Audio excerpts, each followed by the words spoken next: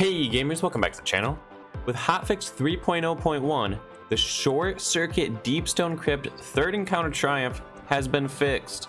Let's look at what it says now. Confront Taniks while allowing only one player from your fire team to deposit nuclear cores. Alright, seems rather simple. Well it is. It really is. What we did is have our backup scanner waiting near the bins, and they would simply take the nuclear core out of a carrier's hand and instantly put it in, then dart over to the other person, take their core, and put it in.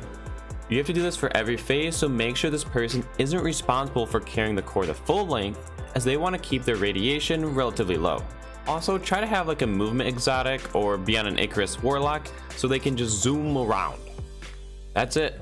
This triumph is kind of like that one guy who did nothing for the group project, but he still wrote his name first on the paper. You will get the triumph when the chest opens, and now all that remains is the raid challenges whenever they decide to come out. Please, when are they coming out?